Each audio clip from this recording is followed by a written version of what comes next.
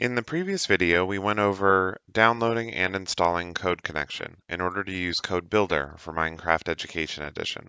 In this video, we'll go through how to connect the Minecraft Education Edition game to the Code Connection app so that you can use one of the editors that we have supported in Code Builder.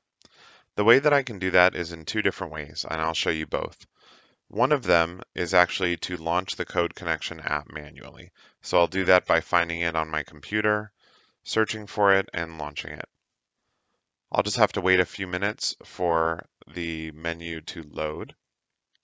And once it does, it'll give me a menu option in the middle with a connect command, as well as a copy button over here. Note that if you have trouble connecting Code Connection, it might be that your school system has 0.19131 as a port that's blocked. 19132 is what we use for multiplayer in Education Edition. 19131 is what we use for Code Connection traffic. So those might be things to check with your IT administrator. Also, if you're contacting our support team, you might want to know the version number. Version number 1.4 is down here on the bottom right. It should always appear on the bottom right. If you don't have a version number, it usually means that your version of Code Connection is a bit older. You'll want to go download and install a newer version, and you can watch the previous video to see how to do that. I'm going to hit this copy button right here. I'm going to go back into the game and get to the command line interface. I can do that by hitting T on my keyboard. In this case, I can also hit Enter. I'll hit Control V to paste in this command and hit Enter. The connection's established, and I'll know it's been established because there's my agent right in front of me. And he has the same username as me, Neil M. Agent, to show that he's my agent. If I was in a multiplayer game, he'd also be color-coded to me as a player. So that's one way to connect. Let me actually close the editor right here for a moment and show you the other way. So this is going to close the connection. I can type the slash key on my keyboard and type in the word code without Code Connection even being launched. The Game Education Edition will actually launch Code Connection for me. I'll just wait a few moments for the app to launch, and it will do exactly the same setup. So you can see here on the Code Connection app, it'll just take a moment to load up. Either way, I get to the connection and I get to my editor. So I can choose from code.org, Microsoft MakeCode, Scratch, Tinker. I have a pretty cool extra button here, MCHOC, which is short for Minecraft Hour of Code. You could do this as well by using our Add Service button, where I can put in a name, a link to the service, which is just a web link, and I can even choose a button color there as well.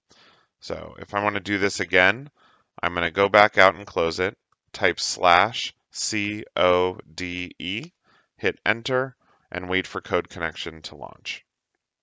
And again, if for whatever reason this doesn't work for you, go back and use that other version that I showed at the start of the video, launch the Code Connection app, and go ahead and paste that command into the game.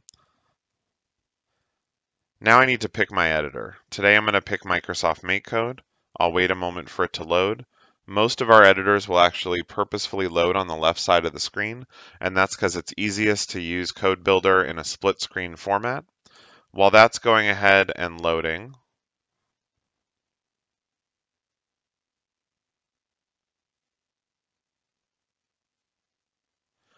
I want to put it full screen for a moment so that I can show a few of the pieces. So roughly the UI for MakeCode is that the projects that you're using are up here at the top. These are all my previous projects. If I scroll down, there's tutorials and other fun activities that you can do. If you go all the way to the top right, you'll see that there's an import button right here. MakeCode also supports importing and exporting files the same way Education Edition does.